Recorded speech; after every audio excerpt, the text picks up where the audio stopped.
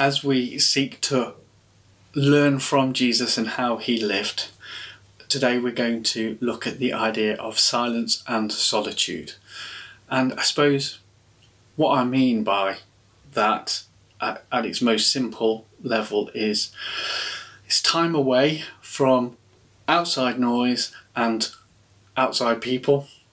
A time where there is just no distractions. There's no phone, there's no TV, there's no radio, there's no jobs to be done, there's no people to interact with.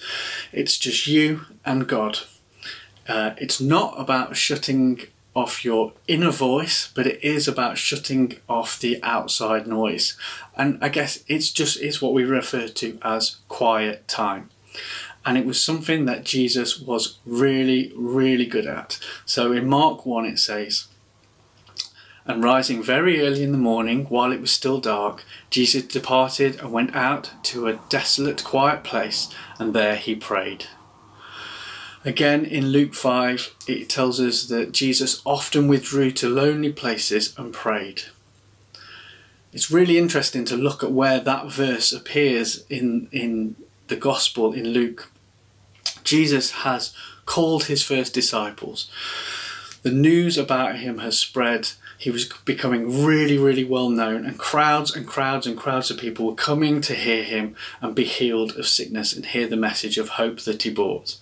But still, in that time of business, Jesus often withdrew to lonely and quiet places and had time praying. And if you think about it, Jesus' mission was absolutely huge. It was literally world-changing. He could have spent every waking minute spreading his message, healing people, but he understood the importance of withdrawing from it all and meeting with his Father one-to-one. Spending time with God in prayer and in worship and being renewed and refreshed and refocused. And if Jesus needed that, then how much more do we need that? We are so blessed to have more information than we have at our fingertips than we have ever had in history before. And we are more connected in ways that we would never even imagine even 20 years ago than we ever have been. But that often means that we have more distractions and more noise than we ever have done before. One of the most important things that we can do as we live our life in the shape of Jesus and try to mirror him is make a deliberate time for God and God alone. And I think these verses from 1 Kings 19 really stand out to me as we think about this. It says, "The Lord said to Elijah, 'Go out and stand on the mountain in the presence of the Lord, for the Lord is about to pass by you.' Then a great and powerful wind tore the mountains apart and shattered the rocks before the Lord. But the Lord was not in the wind. After the wind there was an earthquake, but the Lord was not in the earthquake. After the earthquake came a fire, but the Lord was not in the fire. And after the fire came a gentle whisper. When Elijah heard it, he pulled his cloak over his face and went out and stood at the mouth of the cave." The work of God doesn't always need to be accompanied by something big or dramatic. And stillness and quiet doesn't mean inactivity. More often, grace and love speak gently to us. And so it is desperately important, as Jesus did, that we make quiet time for this. To hear God, to listen, to worship, to be open and to be guided by the Spirit.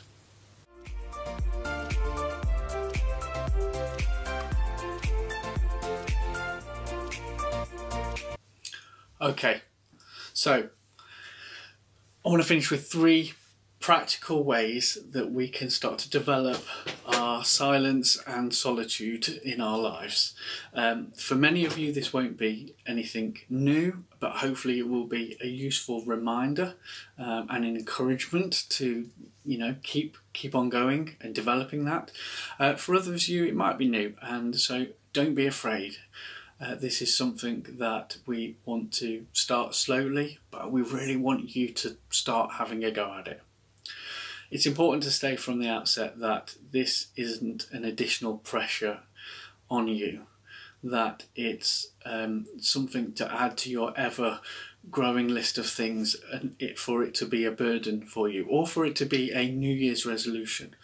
We are in the business of building and developing disciples, and these are long-term practices that we want to teach you and instill in your lives, that you will be with you for the long run. You know, we talk a lot in church about fruit, and this is about developing fruit. And fruit isn't instantaneous, and we won't start doing it tomorrow and have it all figured out. It is a process of growth, and it is a process of development and trial and error. Okay? But I'm going to talk a little bit about a couple of practical ideas that you may want to try, but don't rush. Develop them, and develop them in line with your own rhythms, with your own personality, with your own God-given personality and the God-given responsibilities that you have. These things I don't think are things to be edged in. I think silence and solitude and time with God in prayer and reading your Bible are actually the foundations that you build the rest of your life on. But when it's not about being legalistic about this and saying you should spend this amount of time every day doing this and you should do it at this time. Mark, I think, probably will touch on the dangers of legalism next week. If he's talking about rest, he may talk about the Sabbath, and Jesus had some harsh words to say about people who made rules around rules around rules. So it's not about looking at doing things in the mornings or the evenings. It's not about necessarily how much time. As we come to this and thinking about silence and solitude, it's about our hearts, and it's about being intentional and deliberate and excited about spending time with God and to learning and growing through Him. So, with that said, three practical suggestions.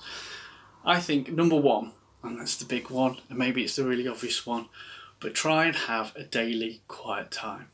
I know it can be really hard, but I think it is so beneficial just to put aside some time each day to be quiet with God, with no distractions, with nothing else going on. Now, you know from things I've previously said that I think that 5 o'clock in the morning is the holiest time of the day. But I say that in jest, but in truth, for me, my quiet time happens in the morning because it's the only time this house is really quiet. If I can get up before Jem and the girls, then I've got time to be quiet and with God and to have that time with Him how I want to, without any distractions. And I love it because it's how I start the day. So it kind of sets me up. It sets my focus for the day. Okay? If I was to save anything deep for the evening, as soon as I shut my eyes in prayer, I'd probably be asleep in like 10 seconds flat. So that's not for me. But it doesn't really matter when you do this, as long as you are deliberate in doing it, about intentionally finding the time. And for many of you who have a regular quiet time, you will know that you will try different things and see what works and what doesn't at different times. And some seasons in your life it might be Bible study followed by reflection. For other periods in your life it might be more focused on worship and just telling God how amazing He is, then followed by a time of prayer for the people around you. Whatever you do, I think it's a good idea to start with a kind of a declaration of intention, as in just telling God that this is the time you've set aside for Him, and to ask Him to be with you and to speak to you in that time, and that to just let Him know that you're His servant. I think that's a really, really good, healthy way to start that. It's very intentional. And then going on from there, find out what works for you. But if you're coming completely new to this and not really sure, then why not try to put aside 5 minutes a day? And in that time, why don't you open your Bible to Matthew 6, and there you will find the Lord's Prayer. And just for a start off, for as long as you want to, just spend some time reading the Lord's Prayer and just reading it really slowly and thinking about it, thinking what brings to mind and focusing your heart on God. And just doing that for 4 or 5 minutes a day, I think would be fantastic, because there's so much good stuff in there as we read it. For me, I like to divide my time, because I like to be quite organised. I try not to be too structured, but I always try and include some worship to start off with, and then if I'm going to be reading the Bible at that point, I'm trying to read it quite slowly and really take it in and not rush it, rather than trying to get through a certain amount of pages in a certain time. And then have some quiet time reflecting on that before I go into a time of prayer. But try different things, don't rush it, and certainly I would suggest in your quiet time, try not to use your computer, try not to use your phone, but just have a Bible and some pen and some paper and just yourself and God. So that's number one. Number two, minute retreats. So this is a really cool one. I think it's such a good idea to be deliberate, to have a daily quiet time. I think it's such a healthy and important thing for us to do. But we also need to be mindful of opportunities that we have through the day to focus our hearts back onto God. So yesterday I went to the tip, which is never a good idea between Christmas and New Year's, and so I got stuck in the traffic there. And I don't know, I probably wasn't there for more than 4 or 5 minutes. But it was time that I then had, and I could have chosen to get frustrated. I probably did get a bit frustrated. Why was I so foolish to come to the tip on a day like this? But I could choose to use that time differently. I could see an opportunity and I could choose to improve it. Okay, so I could have been frustrated and got angry, or I could spend a moment thanking God for the fact that I have this facility available to me, and that, you know, we have this opportunity to get rid of our stuff. And actually it's a real blessing, and it's amazing that we have a tip that close to us in Burton and things like that. I could have reached for my mobile as I sat in the traffic in the tip and, you know, checked the news or checked whatever, or I could have spent 3 or 4 minutes praying for my home group. Imagine how my perspective would change if, in all those little bits of time I have, I reinvent them, I improve them, and those times where I'm in queues, where I'm driving, where I'm at the shops, where I'm gardening, or, well, I don't really garden, but if you garden, looking at those slightly differently, those few minutes where we've got time to refocus our hearts on God, and for those minute retreats. And I think that's just a really super practical thought. And the third way is just to think a little bit about longer retreats.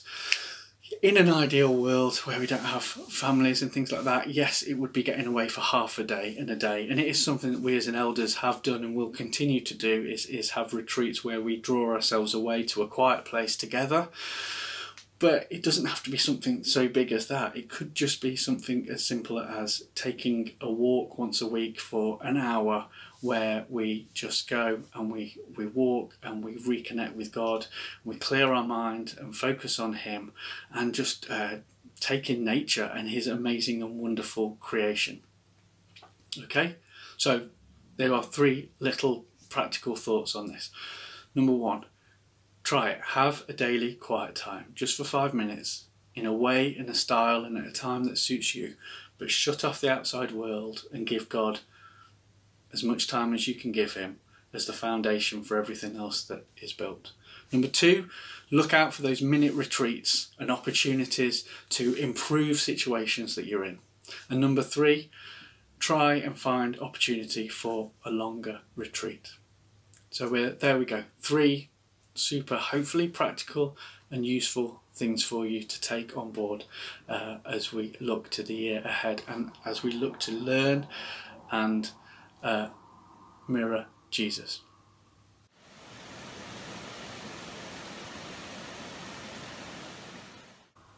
Jesus and the life that He led turned the world upside down. And in so many things as we study Jesus, it's an upside down world that we are encountered with.